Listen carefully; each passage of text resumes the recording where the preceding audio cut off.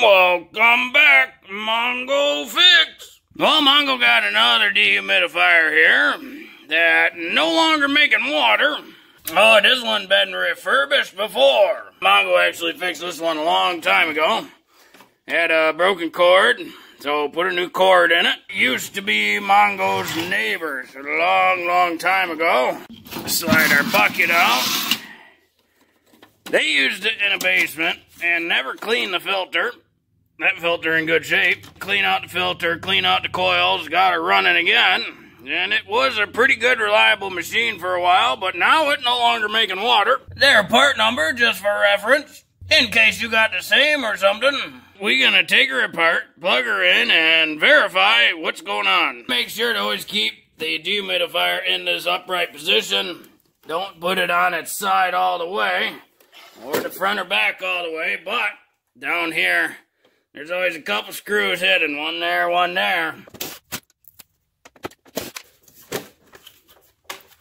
And our faceplate can come right off. Just watch it, because this is your control circuitry wires and your humidity sensor. Did not have to take the sides or back panels off of this machine. So we'll plug our machine in. Now the machine automatically came on and said the bucket's full. So we gotta put our bucket in there. And now the machine kicks on because it senses the bucket. So now we just wait and see if the coils get cold. Well, it finally kicked the compressor on. This is the intake right here. And it's just starting to get cold. There's the frostiness coming. This is the exit of the frosty area. Because this heat exchanger is supposed to get cold. The one behind it gets hot. So this is, in essence, hot. Mongo's already been in here before. This is that temperature sensor, or the frost sensor. Normally, that sensor's way down here. Well, that's the exit of the heat exchanger. So it wouldn't even sense that it's cold until the entire thing is ice. And that was the first main problem this one had. This whole thing would turn into a block of ice because it wouldn't shut the machine off until this spot here got icy. So Mongo moved the sensor to the intake.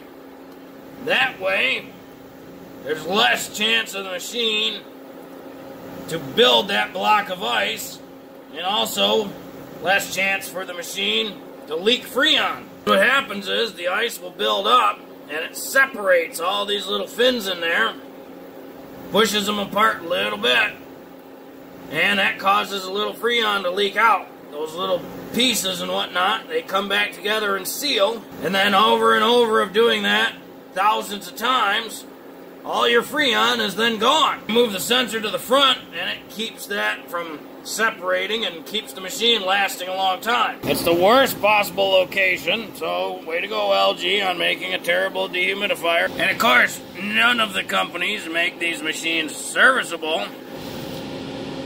Well, this thing been running for 10 minutes and it just finally shut the machine off.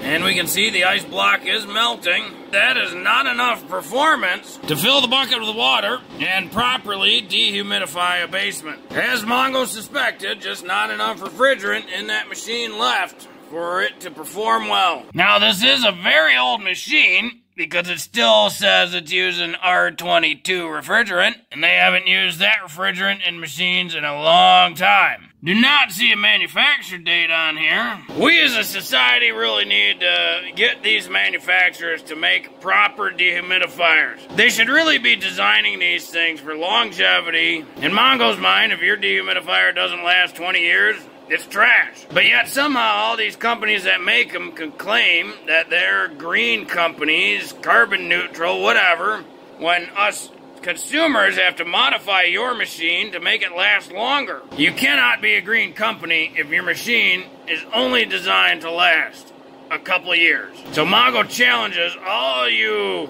manufacturers who make dehumidifiers. Let's face it, your product is trash until you can make one that lasts 20 years without any problem. It's a basic machine, an electric motor for a compressor, it's a sealed gas system, electric motor for a fan. That's it. They should last 20 years, no problem. You're not a green company, you make a garbage product, and you're just a bunch of greedy guys. Unacceptable. Well, hopefully this video helped you. If you got a dehumidifier that's not making water and you wanted to figure out why, it's pretty easy to open them up, and you can see what's working, what's not working. Well, if you like this video, be sure to like this video. If you like this video and other videos from Mongo Fix, be sure to subscribe. Mongo always working on all sorts of stuff. Mongo, thank you.